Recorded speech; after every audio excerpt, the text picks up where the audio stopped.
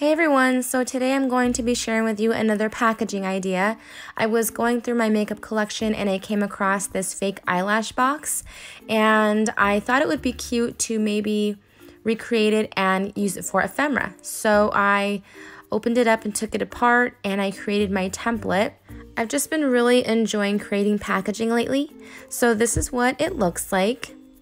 And I love it because you have this big flap on top that you can have all that room to decorate.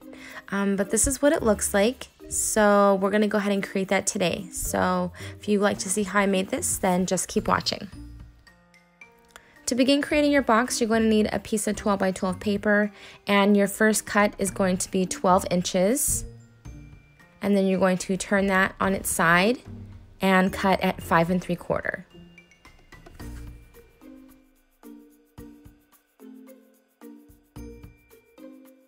So now it is time to score our paper. So on the 12-inch side, you're going to go ahead and score at 1 5/8,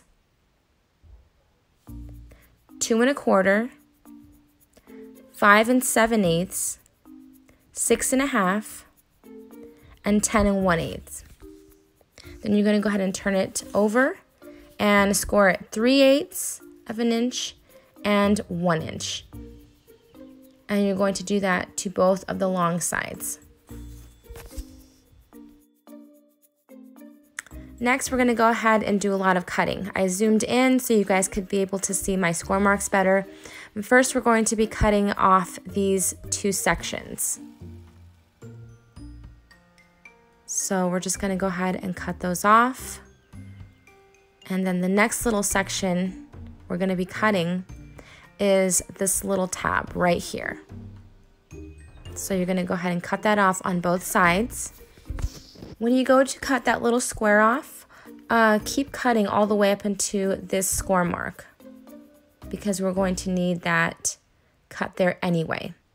So I will show you on this side. So just keep cutting up into this score mark and then cut off that little square. And then you have free open tabs. So next we're going to be cutting off these two long rectangles. So I'm going to be doing that on both sides as well.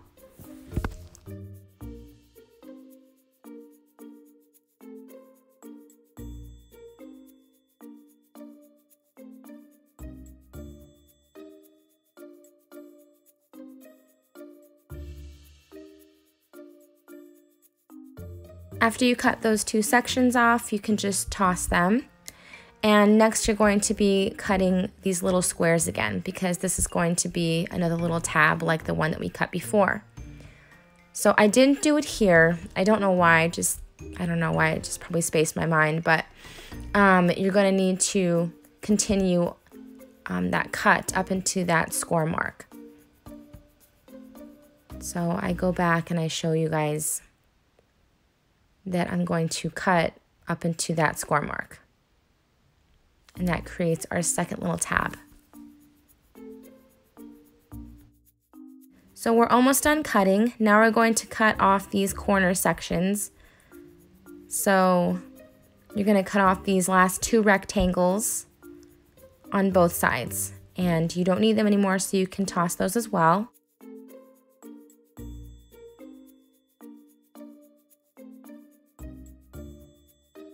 So this is what you should have, and next we're going to be cutting at an angle on this large tab. So I'm just going to cut at an angle so it looks like a little tab, and we're going to do that on both sides. And we're also going to be cutting at an angle on these small tabs. So almost like you're creating a V. So you're going to be doing that to all the small tabs.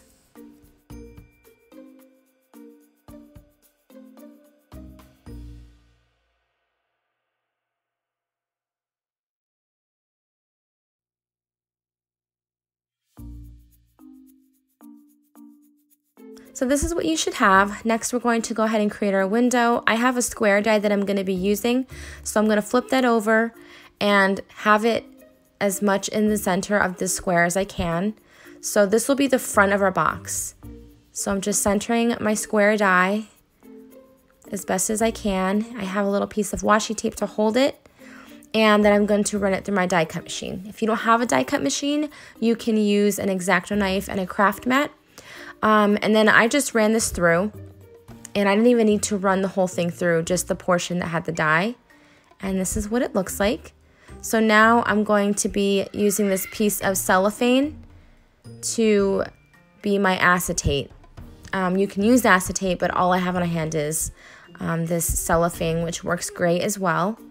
So I'm going to be adding adhesive around my frame, and I'm going to grab my piece of cellophane and carefully try to smooth it onto my adhesive, pressing it down, and this is what it looks like. So now we're going to be just folding on all those score marks that we made. So you're going to do that to all of them.